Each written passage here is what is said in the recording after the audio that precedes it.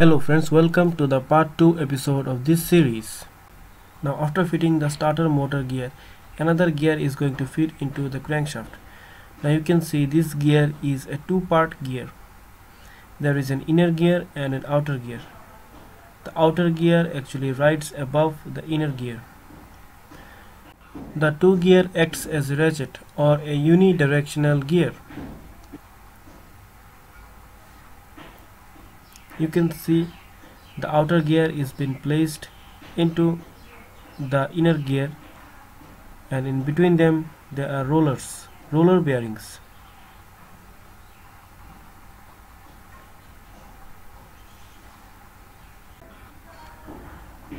How this works actually is, when the starter motor rotates, it rotates this gear, which in turn rotates the crankshaft. But once the engine is started, the gear stops spinning, and in this way the motor does not rotate along with the crankshaft. So it rotates only in one direction. Here you can see he is rotating it in counterclockwise direction, but it is not rotating in the clockwise direction. This is because it has a few locking mechanism inside that prevents it from rotating on the other direction, and it rotates only in one direction. You can see it's rotating in the counterclockwise direction and not on the other way around. Now after lubricating the gears, it will be fitted into the shaft. Now you can see there are grooves, keyway grooves cut into the shaft as well as in the inner gear, and a woodruff key is used to fit the gear into the shaft. Now what is a woodruff key? It's a half circle or a C-shaped key that is fitted into the shaft. You can see here, and this key locks the gear with the shaft.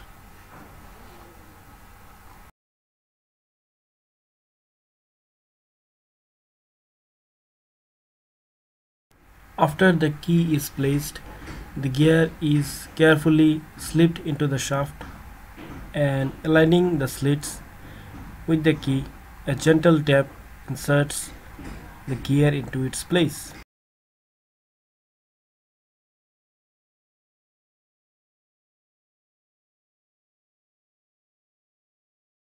As the gear meshes up with each other, you can see the starter motor side gear and the oil pump both are rotating along with the gear. Now the oil pump gear is connected with the inner gear, and the starter motor gear is connected with the outer gear. As you can see, a presentation of how the gears would look when it's running. When the starter motor is fitted, the outer gear in the crankshaft and the gear connected with the starter motor will remain in a stationary position while the engine is running, and will only turn when the starter motor is turning the engine. Finally, a washer is placed and a nut is tightened to keep the gear in its place. As we have forgotten that the nut tightens in the counterclockwise direction and it opens up in clockwise direction, but soon we realized that and we tightened it in the right way, which is the counterclockwise direction. As you can see, this is because the engine rotates in clockwise direction, and the nut tightens in the opposite direction will keep it in its place while the engine is running, and it will not open up. A little tap in the nut tightens it, and it's done. Before fitting the crankcase, he is checking the oil passages for any dirt.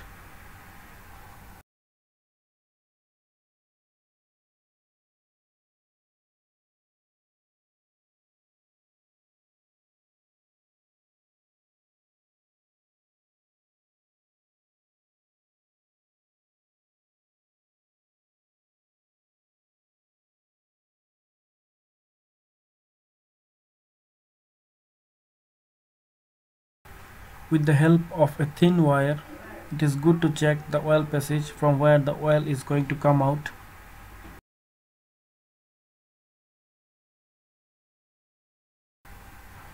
Now it's time to apply the gasket sealer or the silicone sealer.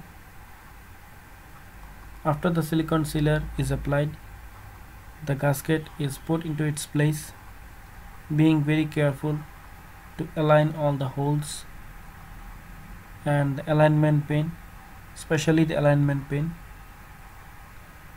After that, apply another layer of silicone on the top of this gasket and on the other side of the crankcase.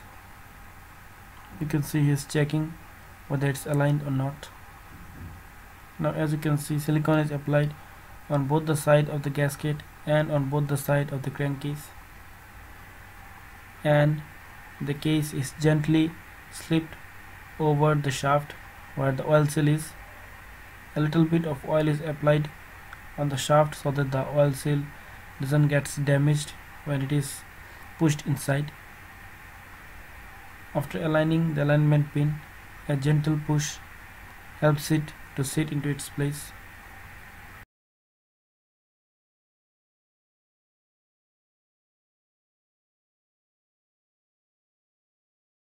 A gentle tap ensures a close fitting.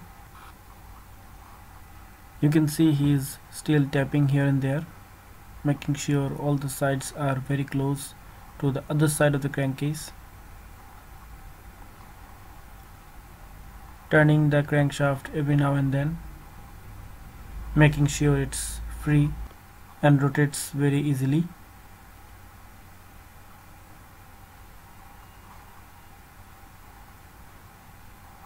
A little bit of tapping on this side. Now you can see the crankshaft inside the crankcase. Now all the bolts are going to go in and tightened. You can see he is tightening all the bolts one by one. You can see he is tightening the bolts on the bottom of the engine. After that he will tighten the top side. He is not fully tightening the nuts now. He is just slightly tightening it, and then he will gradually tighten it one by one.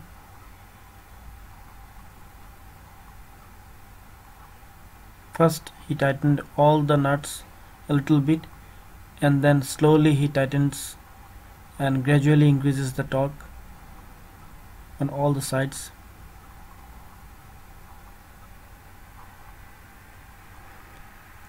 All the threads are made on aluminum and the bolts are made of steel, so over tightening might damage the threads. So he is being very careful not to over tighten all the bolts, just as much as required.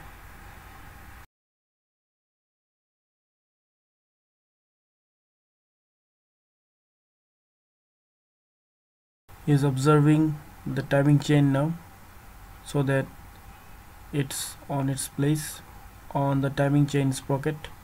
After checking everything is right or not, he is going to move on to the next step.